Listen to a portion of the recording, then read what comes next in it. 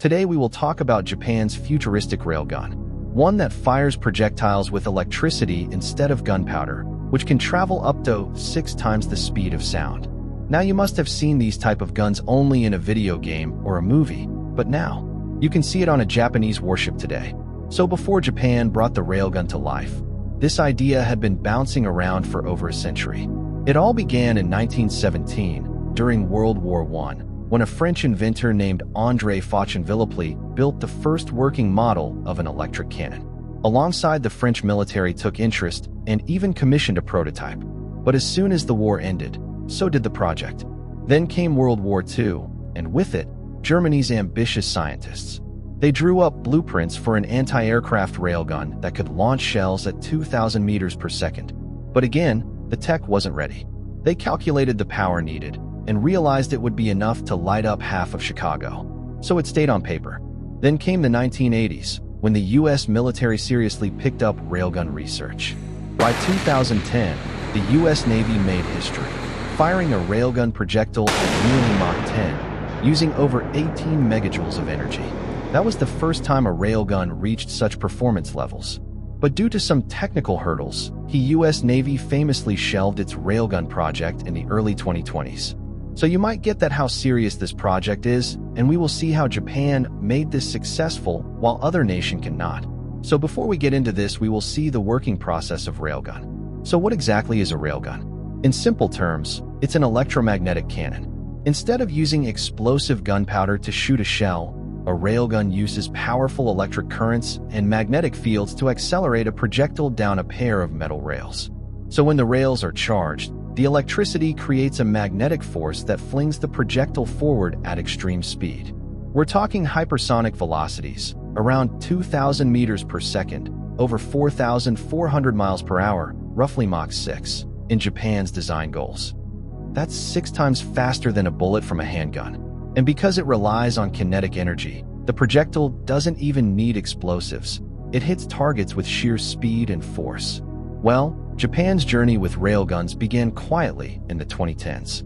In 2016, the Japanese Ministry of Defense's research arm, called ATLA, started full-scale development of an electromagnetic railgun. The project, nicknamed Research on Electromagnetic Acceleration Systems, set ambitious goals from the start.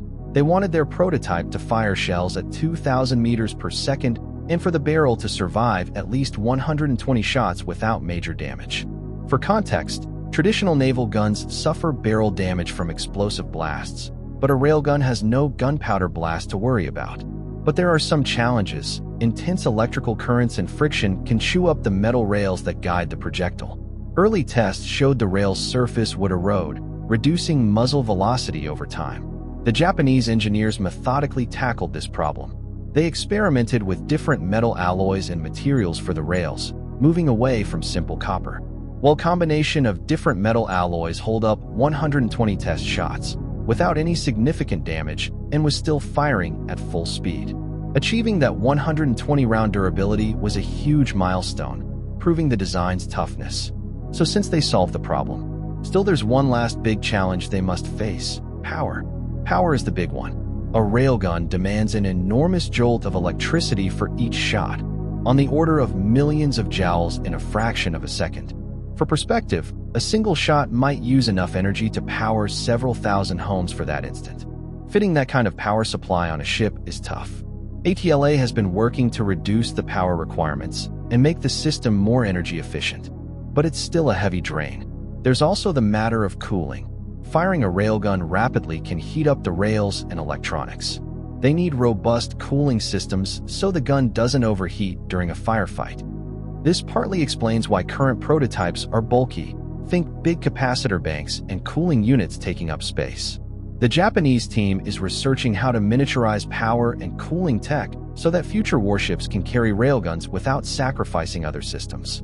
And the above footage you are watching is from American's Navy testing its first railgun in 2016. So I am showing this footage because you can do a comparison between Japan's railgun and America's railgun, even though it's a failure project.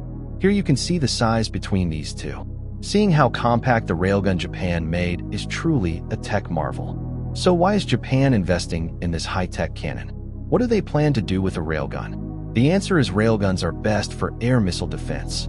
As you see in this image, a railgun's projectile or penetrator flying at Mach 5 or 6, which is around 20-50 miles per second, could intercept a missile or warhead in midair with sheer kinetic hit-to-kill impact. So what I am trying to say is this railgun can easily intercept a hypersonic missile. At last, here's something people might not expect.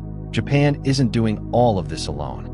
They've been collaborating with international partners on railgun tech, notably with France and Germany. In 2024, Japan's 8ELA signed a cooperation agreement with the French-German Research Institute of St. Louis, ISL, a lab known for electromagnetic research. This kind of partnership means the teams share data, test results, and brainpower. In fact, engineers have been exchanged between Japan and Europe. Japanese railgun experts went to work with ISL in France, and German-French experts came to Japan's labs. The goal is to pool their knowledge to solve common challenges. That's all for today.